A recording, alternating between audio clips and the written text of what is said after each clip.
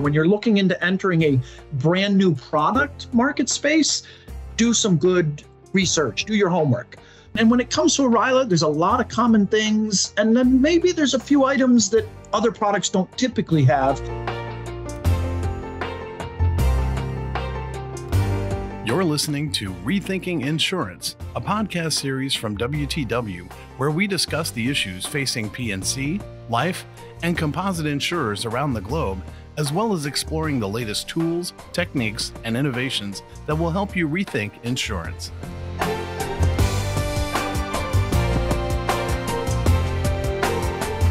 Hello, welcome to Rethinking Insurance. I'm your host, Mark Menemeyer, and the topic for today is RILA, which is a registered index-linked annuity. To talk about why this is such an important topic, I'm joined by three annuity experts, Rick Hayes, Craig Michaud, Amber Ruiz. So thanks to all of you for being here. I'd like to just start by asking you to briefly introduce yourself and describe your background. And then just for fun, so we can all get to know you a little bit better, pretend that you're on the receiving end of a free annuity. You're getting a nice income stream for life. Tell us what you're going to spend it on. Rick, you want to go first? Sure. Yeah. Thanks for having us today, Mark.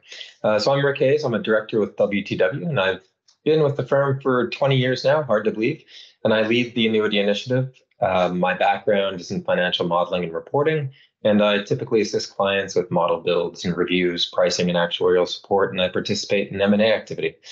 And to your question, in terms of what I would do with a nice steady income stream from an annuity payout, I think I'd be obliged to have to donate some of it, but the rest I'd probably like to spend on traveling and eating. Different cuisines and different geographies intrigue me. Great. Thanks, Rick. Craig, do you want to go next? Sure. So appreciate being here and looking forward to this discussion as well. Craig Michaud, I've been with WTW about 5 years now, although I've been in the insurance industry for a little over 15 now, I believe. I've spent a lot of my time on numerous different types of projects, get involved in a lot of pricing work, M&A work, very annuity focused as well. But I'm more interested to jump to your question. That's a fun one.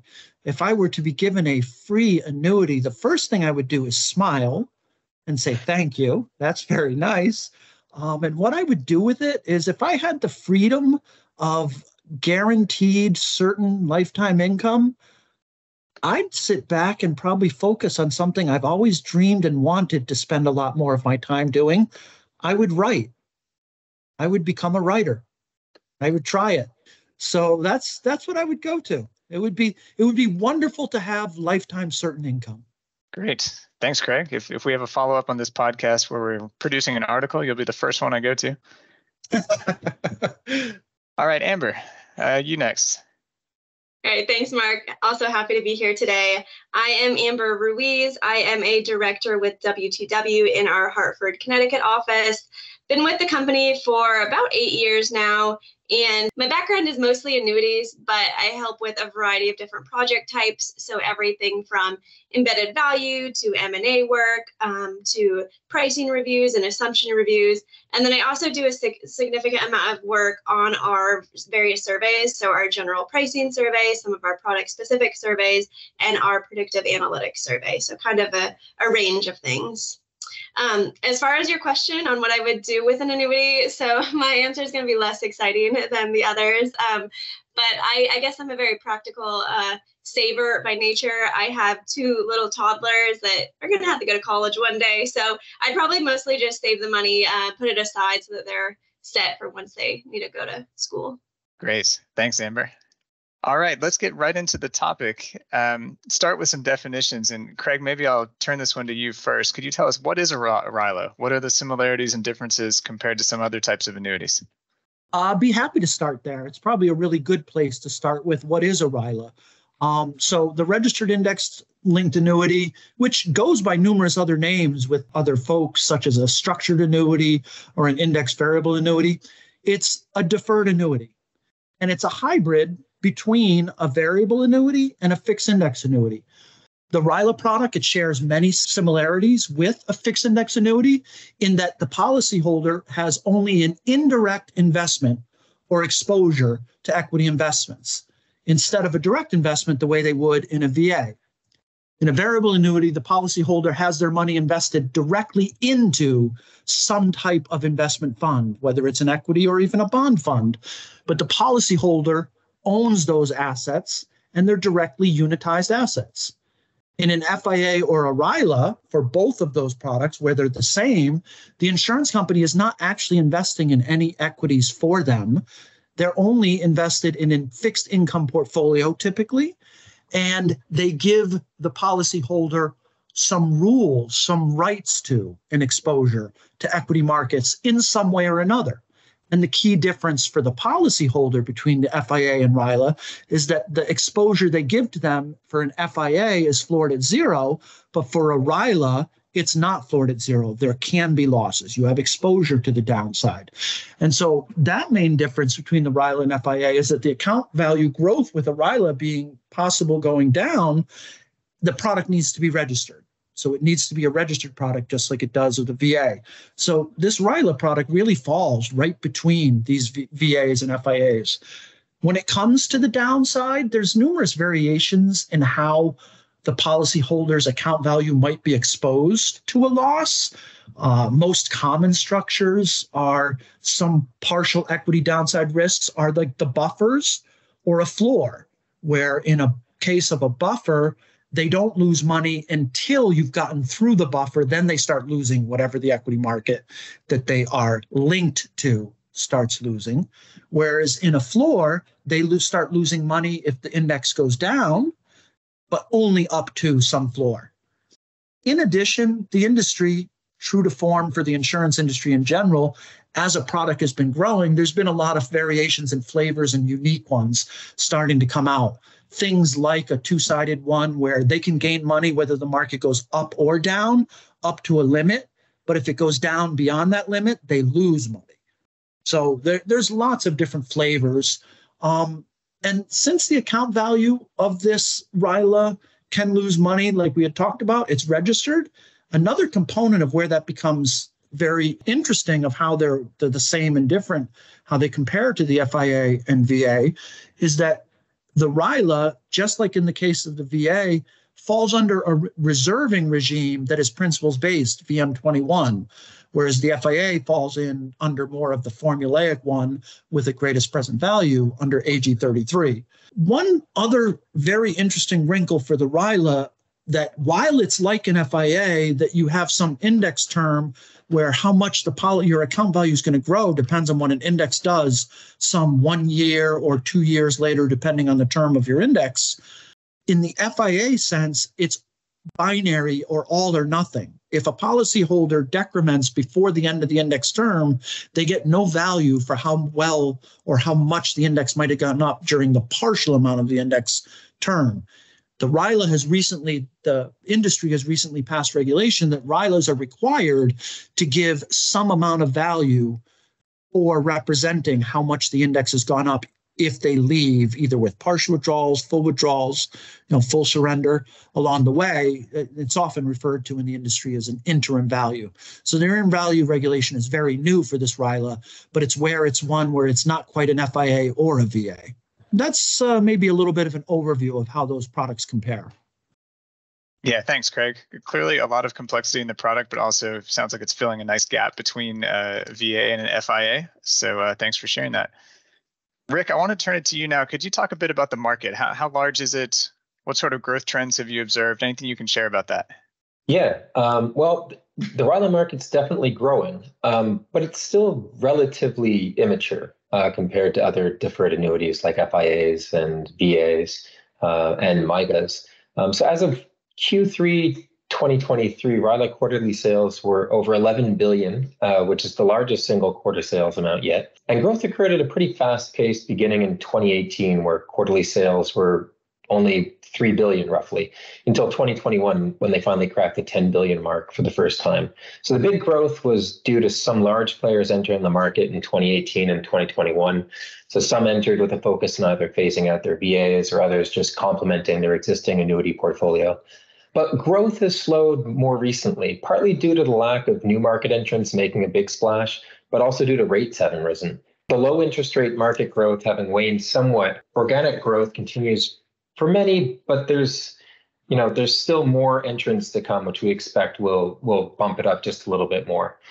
So to give another perspective as to how RILAs have grown versus other annuities, quarterly VA sales outstripped RILAs by 12 to 13 billion in 2021. But as of this latest quarter, the differential is below $1 billion. So this really demonstrates the rebound, the regime switch, I should say, that has occurred between VAs and RILAs. So both in terms of how policyholders are responding to the value proposition and how direct writers are reconsidering exposure to the variable space. Conversely, the differential in quarterly FIA and RILA sales was roughly 6 to 7 billion in 2021, where RILAs had been closing the gap. But as of the latest quarter, that differential is nearly doubled. So this demonstrates the rebounds that FIAs have had due to the higher interest rates and therefore higher caps and participation rates with a zero floor. MYGAs are another component to the annuity space, and they have had soaring sales figures lately. This is mostly due to high interest rate environments. It's mid-2022. So MYGA sales have plateaued somewhat recently, but they're far and away the hottest deferred annuity sales space. MYGA to RILA quarterly sales were almost the same, within $1 billion, I guess, in 2021, but now they're 20 billion off. MYGAs have just skyrocketed. So all this to say that the RILA market growth is looking steady and healthy, but the mix of deferred annuity sales is an ever-changing landscape due to the interest rate environment and policyholder risk profiles. So some are taking a second look at full downside exposure to the equity market in the variable space, and insurers are rethinking whether they want to manage that risk. And the interest rate environment, which drives the crediting rate potential for the fixed and indexed annuities. And then one last point on that is that not all RILA writers are in the GLWB space now, so guaranteed living withdrawal benefits. But many have plans to explore it. And that could be an additional shot in the arm to the overall sales picture and carve out some of the FIA or MYGA sales differential growth I just mentioned. Thanks, Rick. You touched on the impact of interest rates a few times there, but could you dive into that a little bit more and talk about the recent impact to the RILA product? Yeah. Higher rates have definitely moved the needle in terms of market sales, as I just mentioned, but also in terms of risk management and policyholder behavior considerations. So as Craig alluded to in the RILA product description, general account yields play a key role in how policyholders get credited on the index performance. So with low rates, a pure FIA, which has a 0% floor, crediting strategy may only provide for 2 to 3% cap rates. So this would mean policyholders get no more than that for a positively performing index, but are guaranteed no loss. So when RILAs came into the picture, the value proposition was changed to simply state that you can get significantly higher caps in the same low rate environment, say 20% or more, but you'll have to share in the downside risk to some extent, but not fully. So now that rates have risen, the upside in a RILA still outperforms that of an FIA, but by a margin so large that it might not be achievable. And so the FIA 0% floor might be more attractive for some. The additional complexity of a RILA in terms of interest rate movement is the interim value component that Craig mentioned earlier as well. So that is the value to the policyholder upon full surrender within the crediting term. So the interim value is intended to reflect the market value of the derivatives at the point in time of the surrender. So due to negative index credit potential, companies will likely hedge the index credit with a short position. As an example, a 10% buffer product can be hedged by selling a 10% out of the money put. And if that put becomes in the money, the index loses more than 10%, the company will support the derivative payoff by selling general account assets. But what if interest rates rise in this scenario and the market value of the fixed income assets results in capital losses? How do companies assess this risk and manage to it? That's a key ALM consideration in a rising rate environment. An additional complexity related to the interim value relates to the underlying fixed income assets backing the reserves. So the interim value regulation allows, but doesn't require, a company to incorporate a more traditional MVA adjustment to the value received, which is intended to reflect the change in the fixed income assets market value. And then one other complexity with rising rates is that policyholder behavior is less predictable. So I say that due to the fact that RILA experience data is limited to begin with, given the short period of time they've been in existence, but also because there's never been an environment where rates have risen and stayed at this level ever. So all of the dynamic policyholder behavior algorithms are being put to the test, and this is something which many companies are monitoring closely, not just in the RILA space, I might add, but in general. So even if there is a large FIA or VA block to leverage to try to blend experience data, the rate reaction to the rate environment we're in just isn't in any data set. And, Rick, one just comment I would add to everything, the full landscape of what you're talking about. When we think about what drives the landscape of where the sales are flowing to from one product or another, and you talked about the quarter where the FIAs are starting to see a little bit of a revival, there's a good chance that it's more than just the interest rates that influence what's going on. It could be something along the lines of the industry starts having a concern. People in society start having a concern that they fear equity markets are at risk, that it's likely that we're in a bubble or the equity markets are going to drop soon, or they've recently just dropped. So the last time we saw a major market dislocation and markets dropped a lot, sales flowed to FIAs. After the market drops, people like to go buy FIAs for the protection. So that might have been some of what was driving that particular quarter. In general, though, the landscape is always changing, and even what's driving it is not always 100% clear. Let's talk a little bit now about more of the industry perspective. Amber, in your introduction, you talked about some of the surveys that WTW performs. Can you start by just giving an overview of the recent WTW RILA pricing survey? Sure. So WTW did recently perform an industry survey, which relates to RILA pricing assumptions among some of the leading RILA writers in the industry. And now, historically, we've conducted quite a few surveys related to a variety of different annuity products, but we thought this one was particularly important to do now just because of the increased emergence of RILAs and everything that Craig talked about there in the intro about how these are really growing within the marketplace. So this particular survey questionnaire was focused on mid-2022 practices and methodologies. It covered a variety of topics, including product features, and then also key product pricing assumptions. That was a range of things. So it included assumptions such as full surrenders, including any dynamic behavior, partial withdrawals, investments, some details about scenarios and options, and then also crediting methodologies and cap setting. We were very pleased that we had very strong industry participation in this. So of those that participated, it covered around 75% of the RILA writers in the marketplace. And so that was essentially 12 of 16 significant players out there. We did spend some time reviewing these results with participants and also going through things like challenges and opportunities with each participant to see what common themes emerged here. What are some key takeaways from the results that we got? Great. And what are some of the major findings that you can share with us?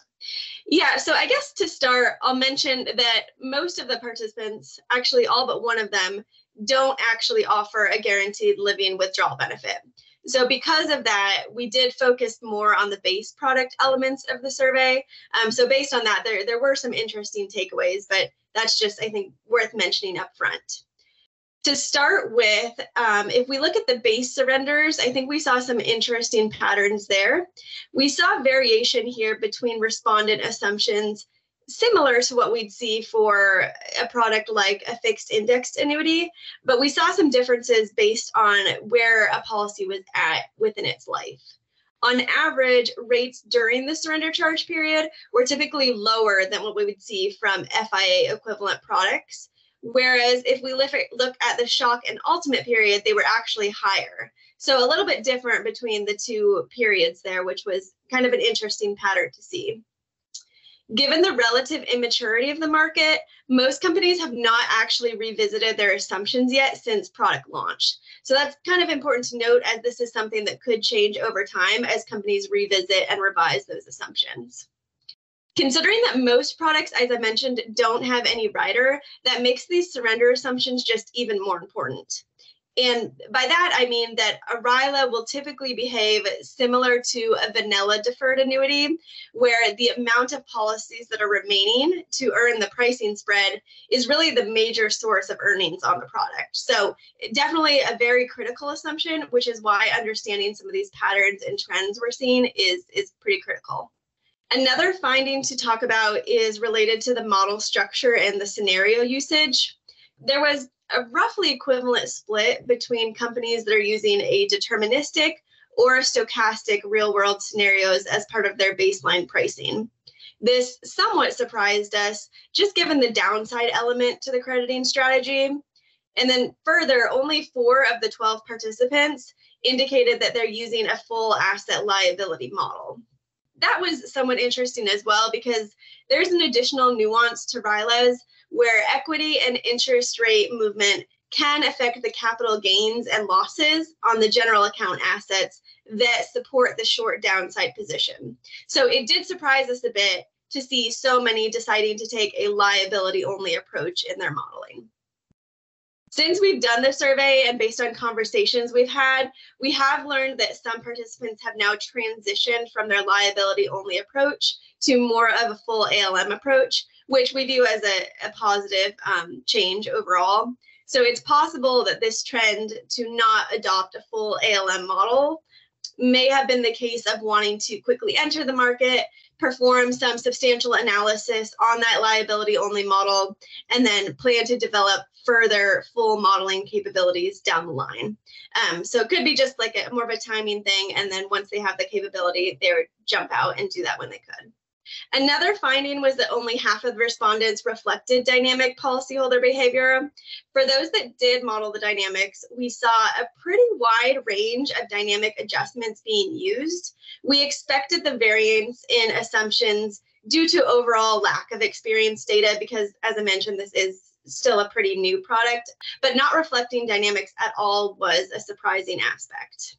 We assume, again, this methodology is being revisited as experience data presents itself, and especially if the interest rate continues to rise, as we've talked about here, there will probably be additional focus on that dynamic calibration. One last finding worth mentioning is that there were very few of the respondents that considered the integration of a RILA product with their existing VA in force. Most of the respondents were not incorporating this value into their pricing, and that's again something that we think is going to evolve over time. More companies might find a way to reflect that in order to enhance their competitiveness and integrate that into their full portfolio. There's certainly more, but those are some of the key takeaways that really stood out to us as we looked at the results. Great, thanks, Amber. That's really interesting.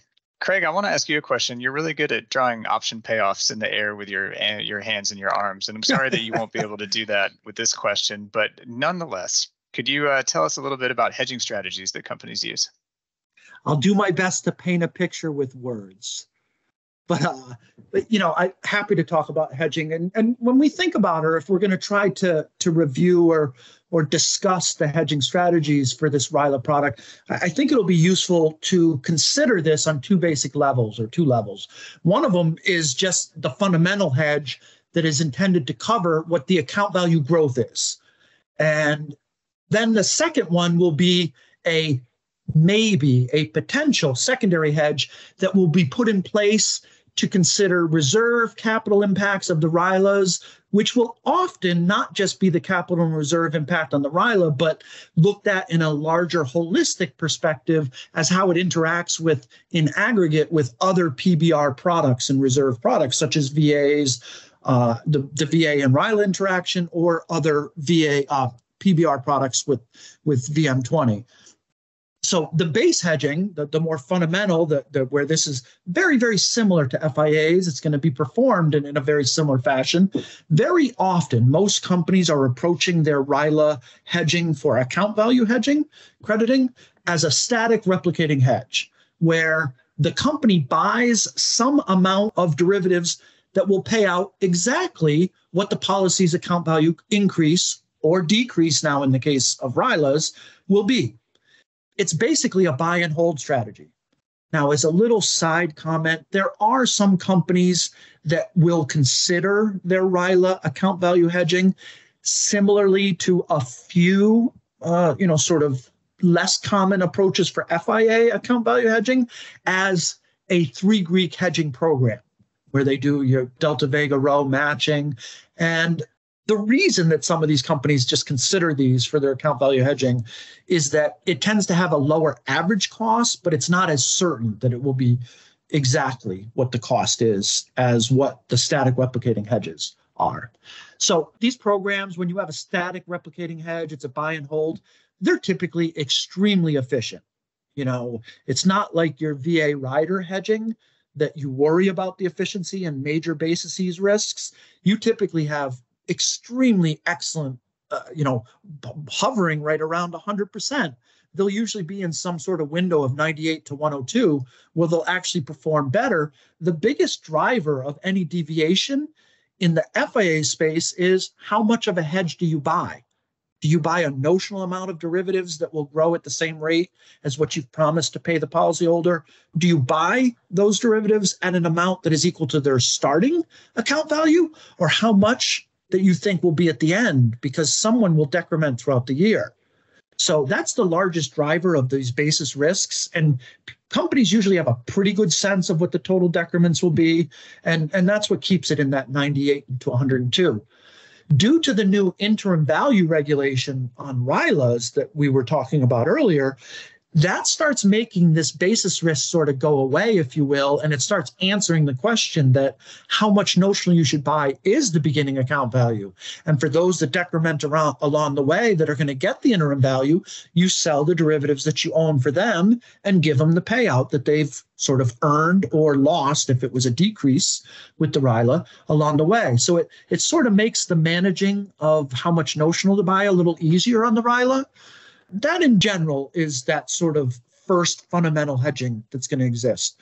One of the things that's interesting about that fundamental hedging is with the FIA being floored at zero, the various strategies, let's pick an example one, a point-to-point with cap. You're going to buy a call at the money and you're going to sell one at the cap, and it's going to pay out exactly what the account value for those rules are. So you've bought a call and sold a call out of the money. The price differential between those two calls is your option budget, and that is taken from your fixed income earned rate. The interesting thing about the RILA is you're getting extra value to buy the upside from selling the downside that the policyholder has said they're willing to take on because it's going to come from them eventually. So if you sell a 10% out of the money put, for instance, for a RILA floor, the proceeds you get from selling that derivative lets you buy a bigger upside one. I want to tie that to what you and Rick were discussing with respect to what are the impacts of higher interest rates. Selling a 10% out of the money put when the risk-free rate has gone up demonstrably, you're not going to get as much money. It's going to have to be discounted at the risk-free rate. So it's discounted at 5% instead of 1%. You're losing a little bit of the proceeds. It's another reason why the differential between what an FIA is giving you and what a RILA is giving you starts collapsing a little bit in reality. Little side note on that one is another driver that's sort of almost like the hedging methodology related. Now, in addition to this whole fundamental just hedging the account value, they have a lot of other companies that look at how does the RILA product integrate with our risk from our other products, especially a VA in-force block. Exactly what Amber was referring to at the end of the commentary she was just sharing, that when you have these VA blocks that have these riders, and a fundamental principle, if equity markets go down, then the amount of extra reserve or general account reserve that an insurance company needs to put up for those VAs is going to increase because the likelihood of the payout for those riders has gone up. At the same time, in a RILA, if equity markets have gone down, the reserve that the company's going to have to cover goes down because you're taking value. They've agreed to share some of the downside. That's an offsetting risk that perhaps instead of buying the derivatives that are a static replicating hedge, you can integrate the two products. And many companies look at that, and a few of them even start subsidizing the pricing and richness of their RILA from that savings, because you're not buying as much hedge, you're not paying as much transaction costs, you're not earning as much risk-free rate assets. I could really spend probably an entire podcast discussing some of the methods of how to integrate VAs and RILAs, but there are really two fundamental hedging structures or components to hedging RILAs. The basic account value itself, which is just static replicating often, and then how does it integrate and how do you manage the risk as you consider it holistically on a capital management, reserve management, and managing your blocks together. And that, I would say, there's a lot of variation in how it's done, but there's value there to be had. Great. Thank you, Craig, for walking us through that. A lot of good stuff there. Okay, Rick, I'm going to ask you to predict the future for us. What is the outlook like for RILA? So I think in general, the outlook's positive. Some of the key reasons I say that might be that until VM22 PBR is adopted, the fact that they fall under VM21 or C3 Phase 2 makes them more attractive in terms of initial strain versus a comparable FIA. Also, for companies with existing VA blocks, as Craig and Amber were saying, if RILA blocks grow enough, there could be a meaningful offset to the overall VM21 and C3 Phase 2 amounts due to aggregation benefits with a large pre-existing VA block. So there are a couple of different components there. We'd expect to see competition increase, of course, as more players enter the market. We know there are more to come, so that's exciting. And this will likely lead to increased WB offerings as well, I think. So there's some in the WB space now, but we know that more are going to explore it. There will be new market entrants, so that'll drive up the competition in that sort of subset of the RILA world. Hopefully not a repeat of what we saw in terms of VA rider arms races of years past, though, but I think some healthy competition to come. Then in terms of index crediting strategies, I think they'll evolve. So we're already seeing new designs such as the dual direction strategy that Craig mentioned, where policyholders get the absolute index return subject to a floor and cap. The upside potential is lower under this new design when markets perform positively, but it does offer the counterintuitive positive credit and down equity markets, which is attractive to policyholders, obviously. So design alterations like this could be a differentiating factor in reducing sales disconnects between FIAs as well. But time will tell. So we expect the space to evolve in terms of pricing and modeling sophistication too. So to Amber's point, we hope that the industry moves in that way. And as industry experience evolves, assumption revisions will be key as well in high interest rate environments. So we expect a continuation of creative ways to split relationships between equity performance and policyholder payoffs, the evolution of GLWBs. It's an exciting time to be in the RILA space. Thanks, Rick. If there's an insurance company out there listening to this and agreeing with you and thinking, yeah, this is an exciting time, I want to enter the RILA space as well. Craig, how should they do that?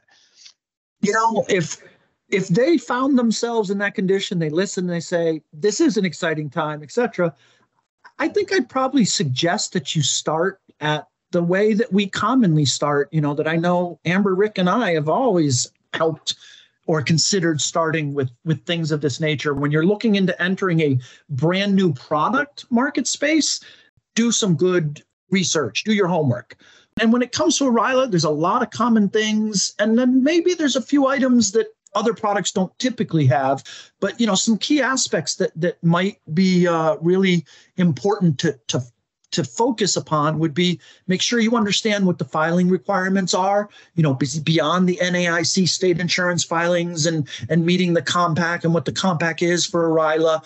But besides something like that is you're going to need to get SEC approval.